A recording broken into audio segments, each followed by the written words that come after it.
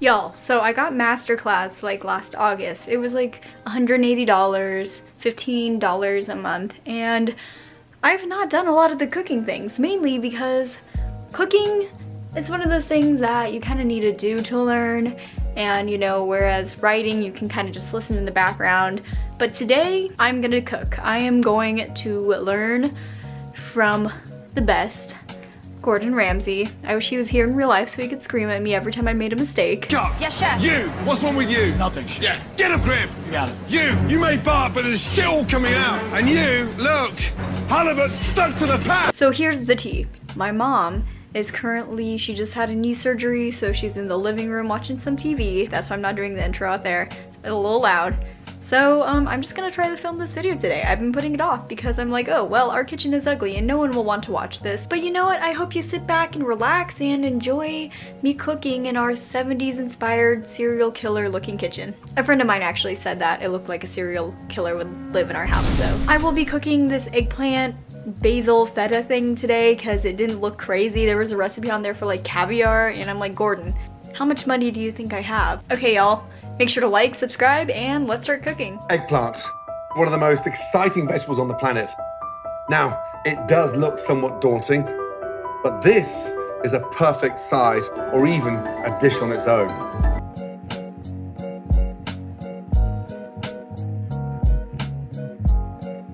The most important thing is to get rid of the bitterness first. Slice, straight in half. What we need to do is salt it. First off, take a small knife and literally crisscross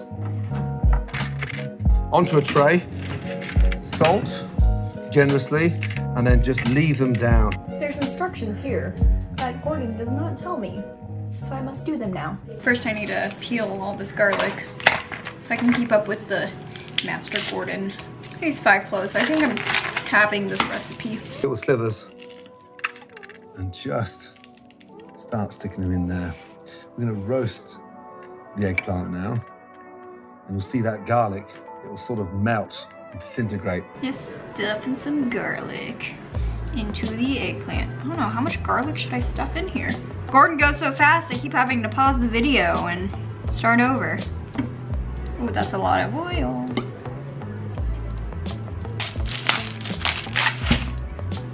Okay, time to go to the stove. Let's hope I don't burn myself. Now, we're gonna color the eggplant. Straight in, always lay away from you. And again, in.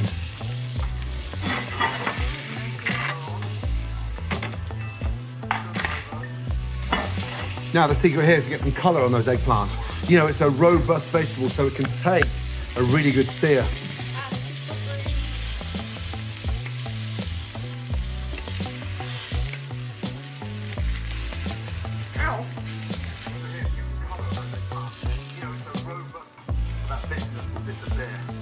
Colour on, put all that effort, energy into it now, trust me.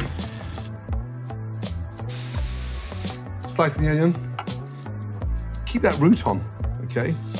Keeping that root on there helps you chop this onion nice and finely. 3-finger rule, 1 finger in front, 2 behind. Use the tip of the knife and just let that do the work. Don't worry about speed. How does he do this without cutting his fingers? Ooh. Oh, these browned real nice. Slice these onions and then give them a little bit of a twist, especially with the spices. Touch of oil in. I'm using white onion for this because it's a beautiful, acidic, incredible flavor. Like I said, the eggplant, it's a sort of a robust vegetable. So I wouldn't use a shallot for this. And then you hold that back and you pour, and it just comes out one big scoop. Almost like a big scoop of ice cream. This is really hot ice cream.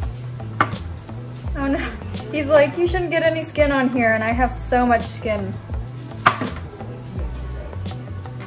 What are you? An idiot sandwich.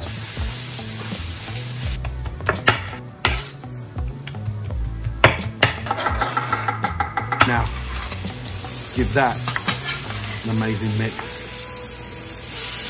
Lift that freshness. Now, I've got this nice, beautiful, fine pulp. Take that out, add that in. Basil at the very end. Look at it now, look at the texture.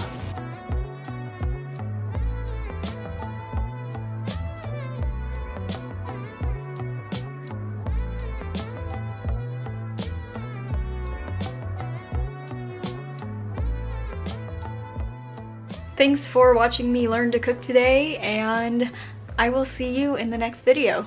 Bye, guys. Woo! Ah!